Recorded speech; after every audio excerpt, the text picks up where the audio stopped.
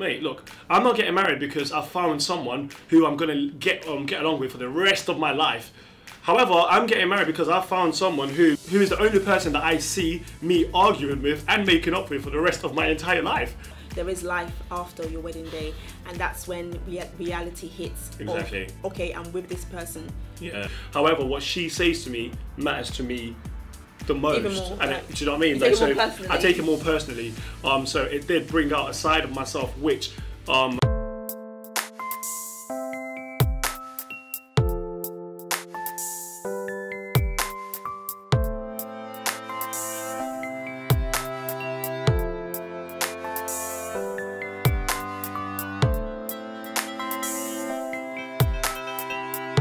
Hello guys. Hi. What's going on, people? So as you can see, we are here at the Shangri-La Hotel, and probably from the previous vlog you would have seen the way it's all been, and we've had some time to what's it called? To reflect. And also we have some time as well to like pass on to you guys some, you know, knowledge. So the basis of this video, of course, is basically we're approaching a year, pretty much a year of marriage. Like Sunday, tomorrow, we'll make it a year.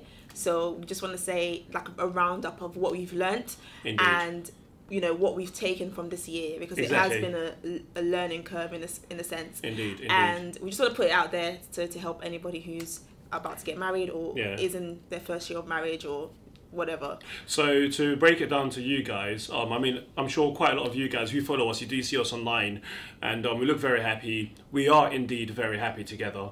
And however, but what you do not see are the, you know, hurdles and also what we actually go through in our day-to-day lives. You know, one thing is one thing that a lot of celebrities or people out there or public figures out there actually do not do is tell the behind the scenes, and you will clash heads, things will happen. And within this whole year, there are so much things that I've learned about myself. First of which is I am not, and I wasn't as patient as I thought I was. And I also did lash out a lot quickly. Even though but the thing about it was, I remember speaking to a good friend, I said to him, I'd never been in a position whereby I'd been so close to someone who could potentially get me to lash out the way I could, or the way I do, the way that, you know, at her, because she's so, you know, she gets she's into me, like, do you know what I mean? Like, I love her so much that whatever she says means and matters to me the most. I don't care whatever anyone else says. Like, my mom says things to me, my sister says things to me. However, what she says to me matters to me the most. More, and like, do you know what I mean? Like, so I take it more personally. So it did bring out a side of myself which, you know, throughout the year I have been working on, I have worked on, and it's, you know, it's helping the relationship or the marriage. And if indeed I never saw that and I never took that part upon myself, it could go a completely different way. Left. Yeah, it could go left, and I feel like that's, you know, something that a lot of people out there should should hold on, and to realize that when you're getting married, you need to work on yourself and realize the things about yourself that you probably think is not really there, or is not. Indeed. So, because for example, some might think, oh yeah, I'm someone who's very giving or very loving, and then you realize, oh, actually, when it comes down to it, you're not as giving as you thought you were. Yeah. For me, being in this year of marriage, it definitely has been a huge mountain to climb in a way, because of course I knew marriage was going to be different. I knew it was going to be something, everybody tells you, oh, marriage is really hard, it's tough, you know, it's not easy, it's completely different to dating. And of course I didn't know that, and I did expect it to be different, but I didn't expect it to be as different, because it was a huge change in my lifestyle, in the way I am as a person. Being the youngest in the household, I didn't have it easy, that's not what I mean, but I was sort of free to do what I want to do, because I was always responsible and sensible, so I didn't really have too much, you know, you have to be doing this or you have to be doing that. I would just do it naturally. So through that I gained a lot of independence. I gained a lot of independence through that, because my parents and my family members, they just knew that I was always going to be okay, and I wouldn't get myself into silly problems. So I was very independent and doing whatever I want to do, and making my own decisions and just going about my life freely. So when I got married to you, and there was somebody there that I had to not answer to, but I had to sort of like. Answer It to. was a discussion. Answer to. I couldn't just go ahead and, you know, do whatever I want anymore. I Yeah. couldn't just go ahead and say, oh, you know what, Corey, I'm going out. No, Corey, I plan to be here at this time. Is that okay with you? Or I like this.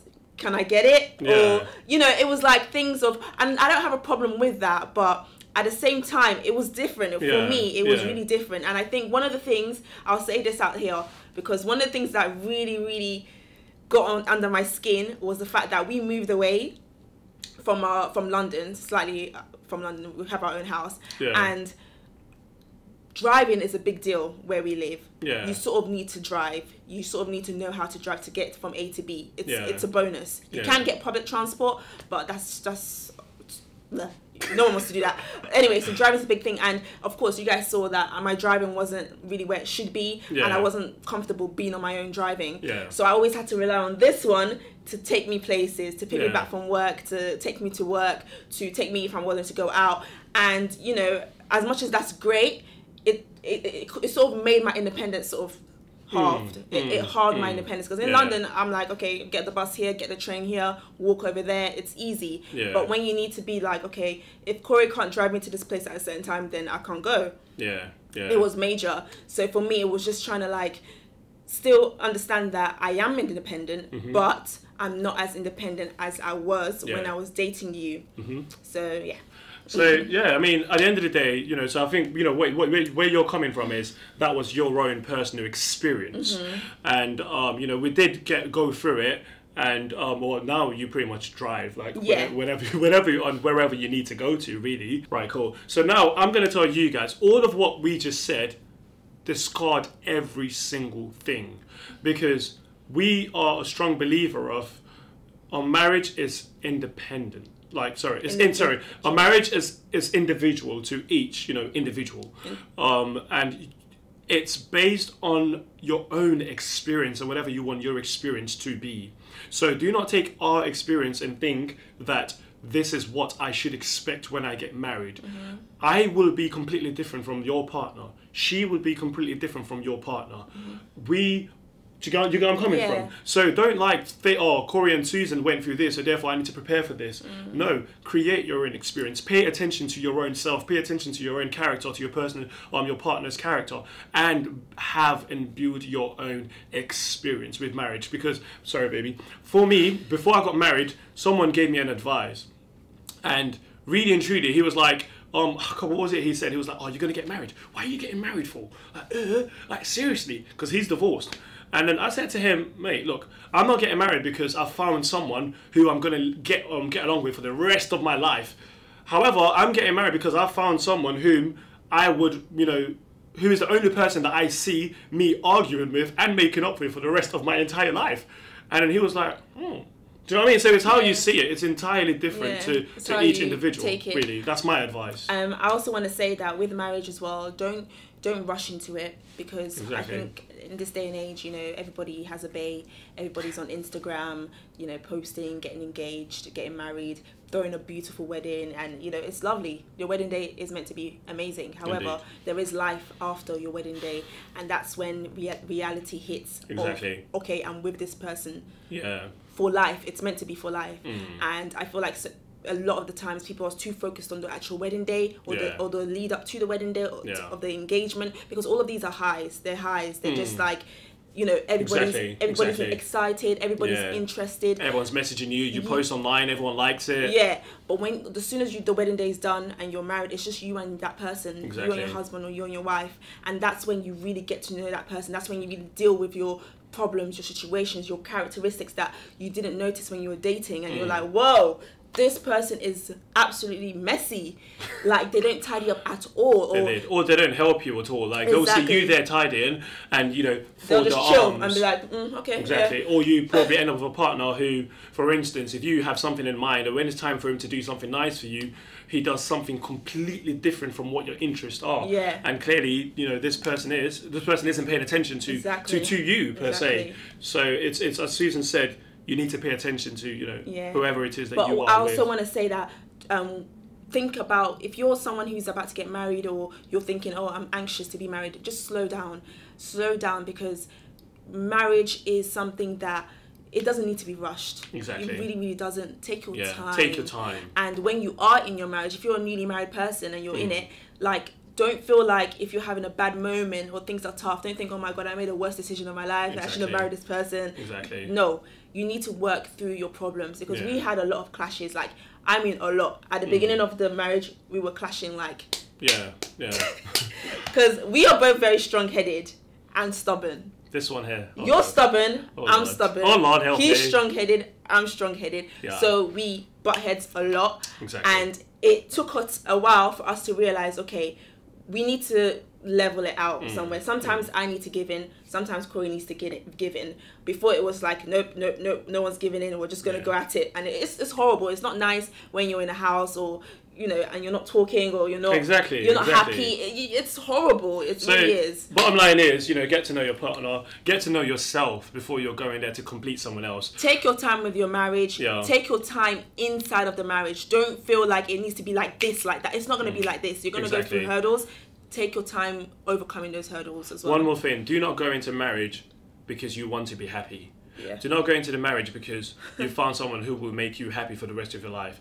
Go into the marriage thinking or willing to make someone else happy, and vice versa. Yeah. If your focus as a man is to make your wife happy and her focus as a wife is to make you happy, believe me, you both will be happy. Because when things go wrong and when things are rough, and then you say to yourself and your pride kicks in, and then you remember, okay, you know what, I need to make her happy. Let me put this pride away to make sure she's happy. Now she will see that example from yourself, and when it's her turn for her pride to take over, she will then realize, okay, you know what, nah, Corey did this, Corey squashed it the other time, Corey wasn't holding on to grudges the other time, so therefore I cannot hold on to grudges this time. So I would take, you know, I would take his example. I would go by his example and actually squash what it is that I've got going on, sort of thing. So that would be my advice for you guys, really. Yeah, I think just to add on top of what you said, I think with the marriage, it's all about giving. It really is. People used to say this before, I didn't really get it, and I used to think to myself, okay, hold on a minute. If I'm giving to someone, constantly giving, and they're not giving me anything back, that's rubbish for me. Like, why would I do that?